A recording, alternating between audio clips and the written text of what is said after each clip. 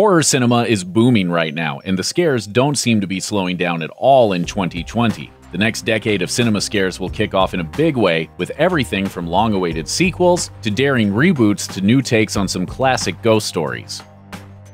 In 2004, 2 years after The Ring launched a wave of American interest in Japanese horror cinema, we got The Grudge. This English-language remake of the 2002 Japanese scarefest Ju-on brought stateside audiences a look at the curses and hauntings that form in places where angry, violent deaths have occurred. The Grudge got 2 sequels in 2006 and 2009, but the Ju-on franchise has continued in Japan with 9 films and counting. Now, the American remake franchise is getting its own reboot. Grudge will serve to reset the American version of the franchise with a new story of a vengeful spirit haunting a house where past violence took place and formed a curse. The film features an impressive cast led by Andrea Riseborough, Demian Bashir, and Jackie Weaver. The film was originally set to be released in June of 2019, but was later pushed back to January 3, 2020. Henry James's novella The Turn of the Screw is one of the most popular and influential ghost stories ever written, and it's been adapted for the screen numerous times. In 2020, the classic tale will get a new modern take with The Turning. This version of the story will be set in modern Maine, but will still tell the story of a governess tasked with caring for 2 young children after the deaths of their parents. As she settles in for the job, she begins to suspect the mysterious estate where the family is living may be harboring a number of dark secrets, and may in fact be haunted. The film is worth getting excited about for any number of reasons. It's Floria Segismunde's second feature film after The Runaways, and it'll be fascinating to see how she adapts her visual style, honed in music videos and episodes of prestige TV, to this ghost story setting. The cast is also stacked with talent thanks to the presence of Mackenzie Davis, Finn Wolfhard, and Brooklyn Prince, and the story is iconic. The Turning will hit theaters January 24, 2020.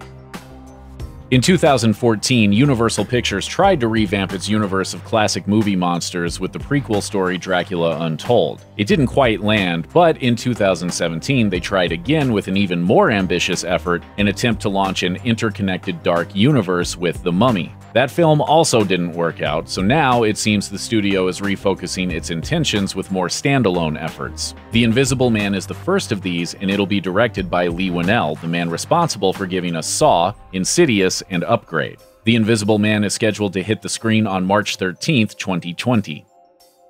A Quiet Place was one of the most successful and acclaimed genre films of 2018, and it didn't take long for talks of a sequel to emerge after it hit big with audiences. John Krasinski will return to both write and direct the second installment in the franchise, while his wife, Emily Blunt, will also return to star. The film's full plot is still unknown, but we do know it will follow the surviving members of the Abbott family, now led by Blunt's Evelyn, as they continue to try to survive together after learning a trick to defeat the creatures at the end of the first film. Will a third installment follow? We'll have to wait and see. A Quiet Place 2 sneaks into theaters March 20th, 2020.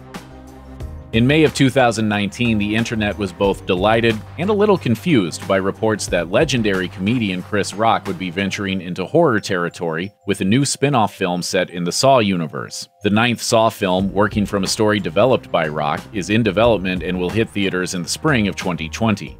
Biggs and Vanderbeek were on the set, Chaka. Well, I don't see them. Where are the stars of this piece of shit? We still don't know much about the film's plot, but we do know that Rock is also set to star as a detective investigating a killer who likes to build elaborate puzzles for his victims, and that Samuel L. Jackson has added even more star power to the cast after signing on to play the father of Rock's character. The still untitled 9th Saw film hits theaters May 15, 2020.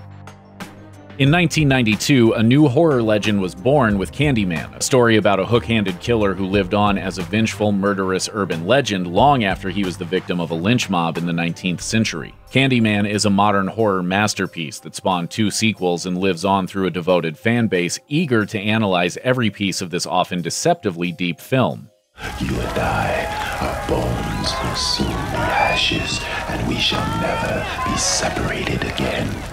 Candyman's ongoing reputation as one of the best horror films of the 1990s was enough to draw attention from Jordan Peele, who's now helping bring a spiritual sequel to the original film to the big screen. Candyman 2020 will be directed by Nia DaCosta from a script by Peele and his Monkey Paw Productions partner Win Rosenfeld. The still mysterious Candyman arrives on the big screen June 12, 2020.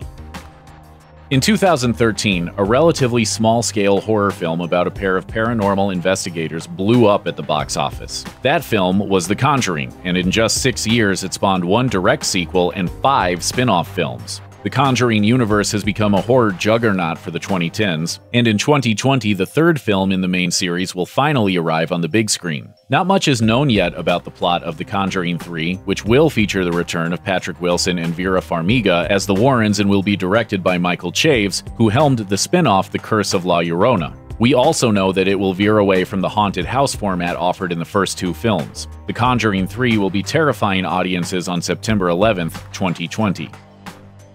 In 2018, director David Gordon Green brought star Jamie Lee Curtis back to the Halloween franchise with a new film that ignored all previous sequels, setting the stage for a showdown between Laurie Strode and Michael Myers that, in this universe, had been 4 decades in the making. That film, simply titled Halloween, was one of the year's biggest horror hits, and though it could have closed the book on the franchise, talk of a sequel began to surface. In July of 2019, we found out that we'd be getting not just 1, but 2 sequels in the span of 2 years. The first of those, Halloween Kills, will arrive in 2020. Green will return to direct and co-write the film with Danny McBride, while Curtis will also return as Laurie Strode, with Judy Greer and Andy Matichak returning as Laurie's daughter and granddaughter, respectively. Given how the past film set up a legacy of strong women in the Strode family, it'll be very intriguing to see how the next film expands on this new version of the mythology. Halloween Kills arrives October 16, 2020. It will be followed by the final film in the trilogy, Halloween Ends, on October 15, 2021.